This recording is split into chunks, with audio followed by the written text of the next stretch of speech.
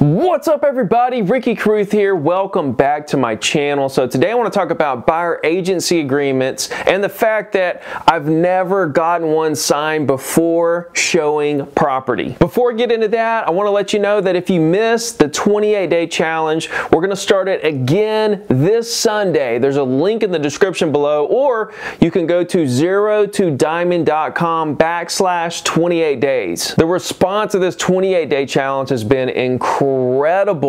People are getting listings, buyers, contracts left and right. It's been very inspiring to watch. You guys really attack this 28 days and show me what you're made of with this. I mean, it's not easy. It is a challenge. It is going to challenge you to get out of your comfort zone, to do things that you don't normally do. Why?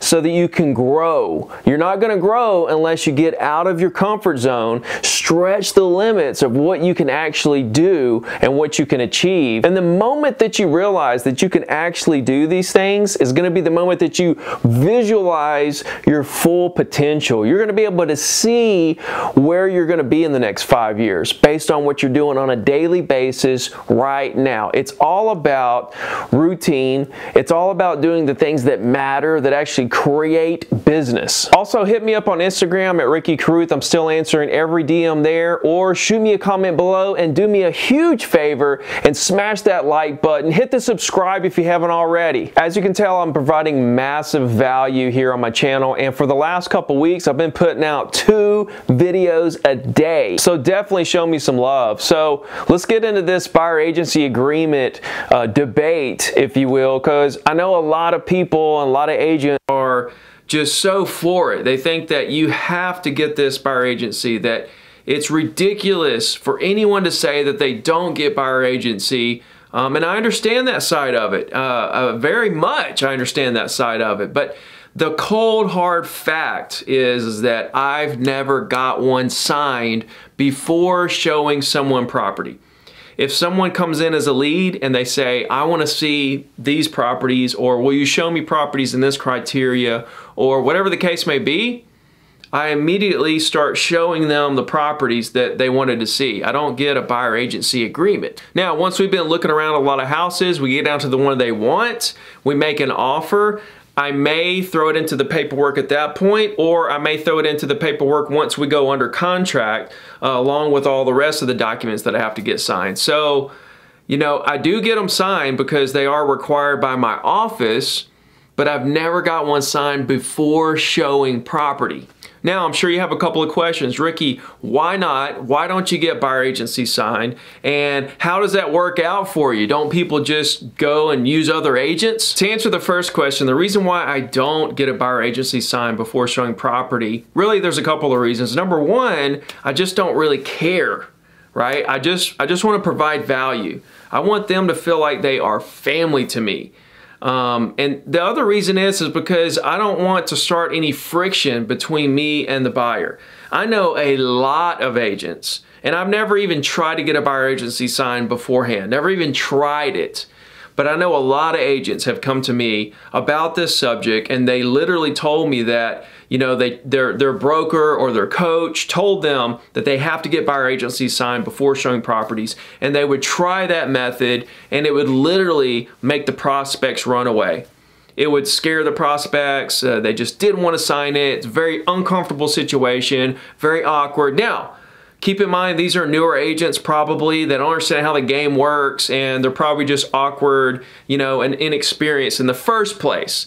If I, experienced agent, were to be in that same situation, yeah, I'm sure I could smooth it over, no problem. I'm not saying this is going to happen to every single prospect, every single time, every single agent. I could very smoothly make that happen and have them sign buyer agencies before showing property. I'm sure out of 100, there's going to be a handful that it makes feel uncomfortable, that they're signing something before they even know you, or before they even see of their first property. You know, they're locking into something here. So I want you guys to keep in mind, I'm not saying it's a bad thing to do this at all.